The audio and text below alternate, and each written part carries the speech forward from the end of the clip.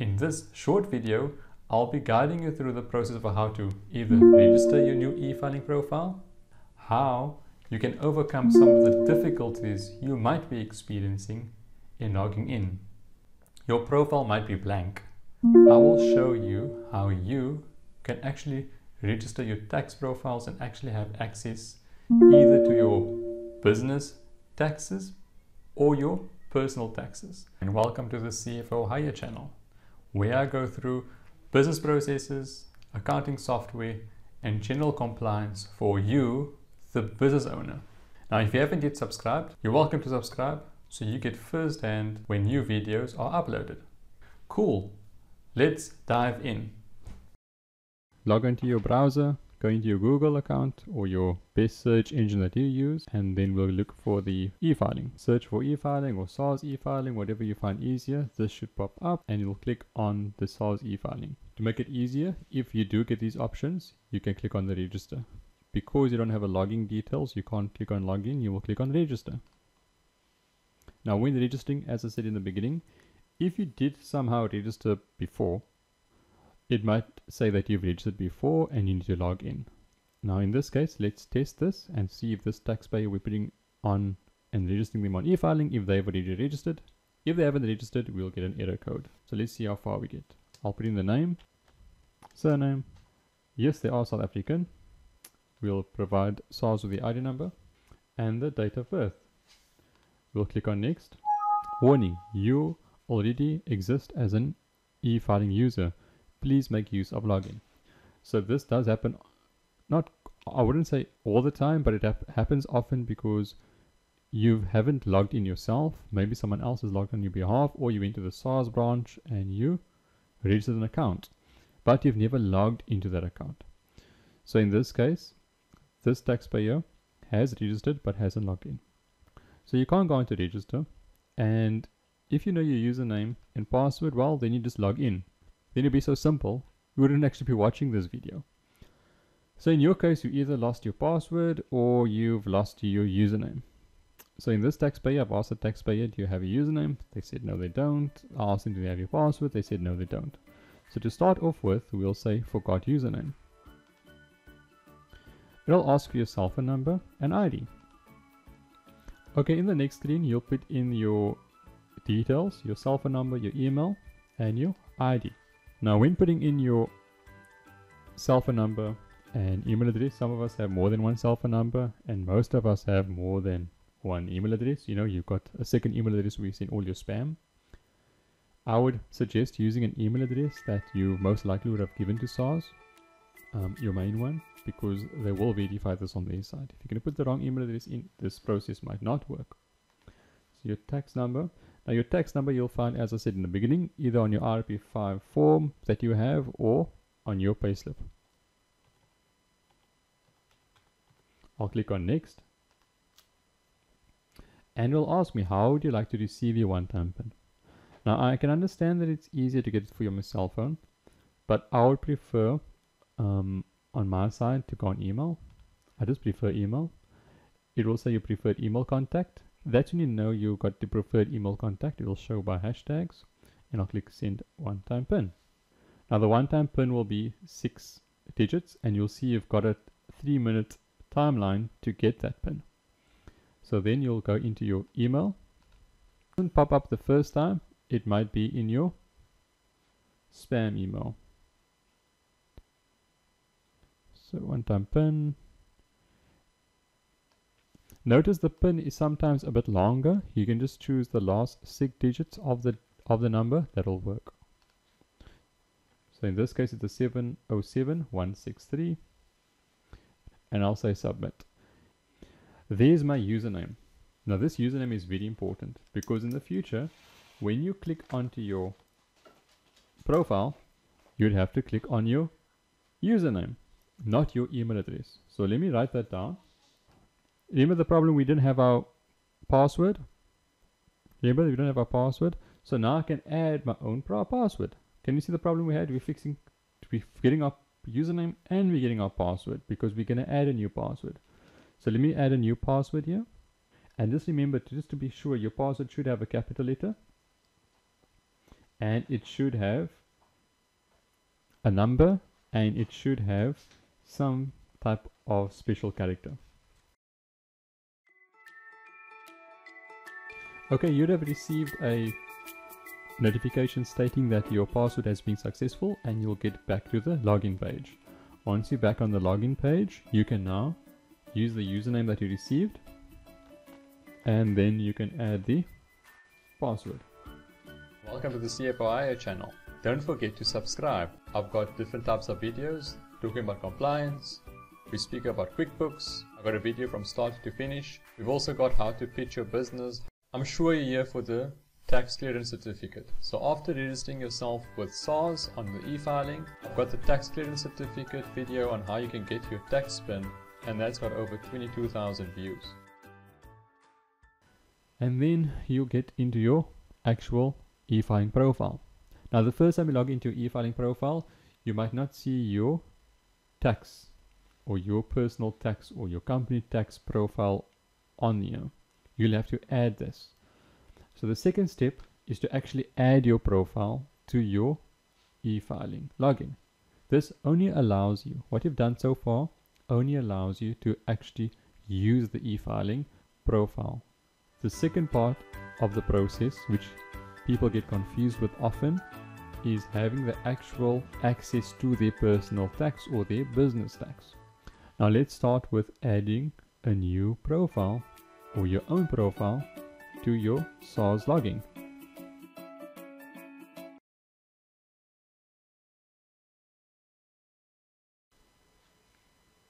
To do this, I will go on the top. Can you see the top options on top?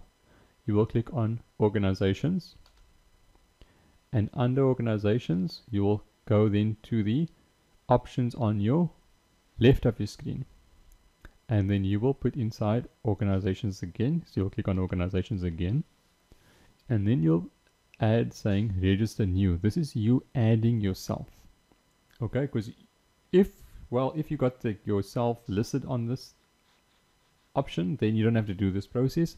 But in most cases you won't be there, your profile won't be there, so you'll have to add this yourself manually. So I'm going to click on register new, and when you click on register new, it will ask you all the personal details of your specific company, if you're adding a company, or you as an individual, your personal details. In this case, I'm doing an individual, so I'll put in individual. And can you see the options have now changed to individual name and not company name? So I'll add these details quickly inside. Initials. I must stress, when you are completing this details, I would advise that you have your IRP5 with you and use the information on your IRP5. It will just go quicker, because some of us got more than one bank account, some of us have got more than one house that we stay at. We also have more than one email address or cell phone number. In this case, I'd prefer, and it would be preferred that you add the ones and the details that SARS already has. The process goes much quicker, because then they won't have to verify or do external verification and ask for extra documents which is not reflected on their side. How did you find out about SARS? Are you a tax practitioner? Well, if you're a tax practitioner, I doubt it. Your telephone number, ABSA branch name will be central, branch number, and it's a savings account. Contact person is in style. Designation is going to be admin. Telephone number, and then it goes to transfer your cell phone number. Give some form of description, so you can say this is your self. It's my personal tax. Then you'll click on continue. Okay, once you are successfully registered in terms of the form, and you click continue, this screen will pop up, and all it's asking you to do is which folder would you like to place this taxpayer under. In your case, you might only have one called system default. I have two because I split my clients between VAT returns, and I split them according to if they do dividends tax and different forms of taxes. In your case, you are only going to have yourself and maybe your company, so you will choose the system default. Once you choose on system default, you'll click continue. Now it's very important that you come to this screen. If for some reason you do not come to this screen, it means that your form that you filled in was incorrect. Either you missed out the postal address or your year end, because your year end is very important to get that one correct. If you're an individual, you will choose February as your year end. I will click continue, and now it says my individual name. It will show your passport or your ID number and the group you selected. You can print the summary of this if you want to. In this case, I'm just going to continue. When I click on continue, this is the third part of your tax registration.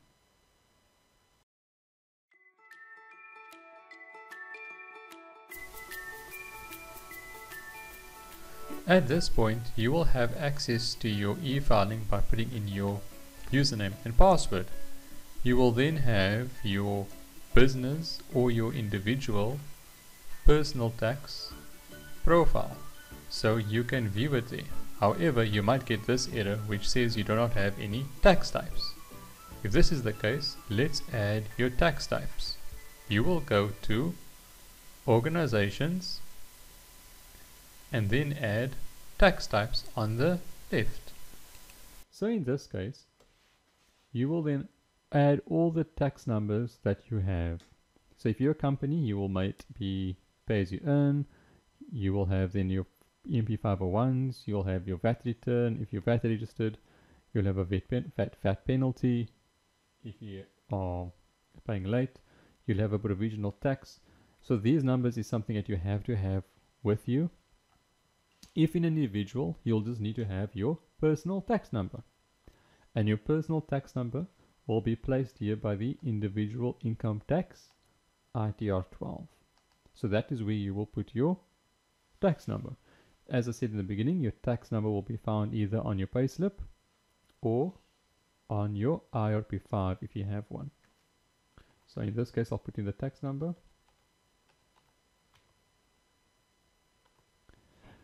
Just to make it clear, this screen has to be ticked. All the taxes that you have will be ticked. A word of caution and what not to be confused with. You can't tick VAT 201 and register for tax in this case. So you can't register for tax on this screen because you have to have a number, and by having a number, it means you have been registered already. All this screen is allowing you to do is allowing you access to submit your returns and view your returns online. That's all this screen is doing. So once you finish with this process, we will then, and you put in your tax reference number, you can choose your tax office. I'll choose Cape Town in this case, and then you'll click on register. So I'll click on the register icon, and once it's registered, it says on the top in green, tax types successfully updated. It will also say the status, and the status will say awaiting registration verification, awaiting status verification. Now this verification can take anything between a day or 2 weeks. I'm not sure what the turnaround time is exactly for SARS, but you can come back to it in an hour. It could be registered. I'm doing this after hours, so I'm guessing that by tomorrow it should be registered. Once this is successful, then only you'll have access to your e-filing.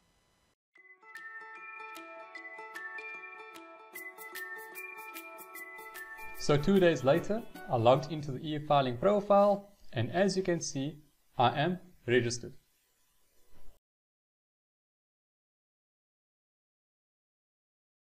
Let's see if the taxpayer is registered. Once again, I log in, I click on View Taxpayer. Once I view the taxpayer, I'll go to Organizations.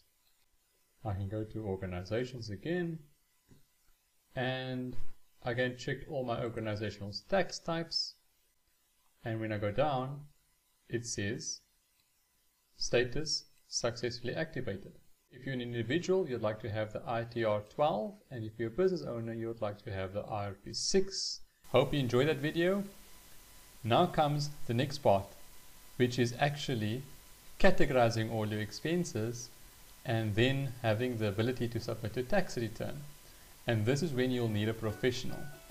And a professional accountant like myself will be using software like QuickBooks Online to assist you in keeping your records clean and up to date. Registration, as I said, is the easy part. As a business owner, good luck on your journey, and I wish you all the best.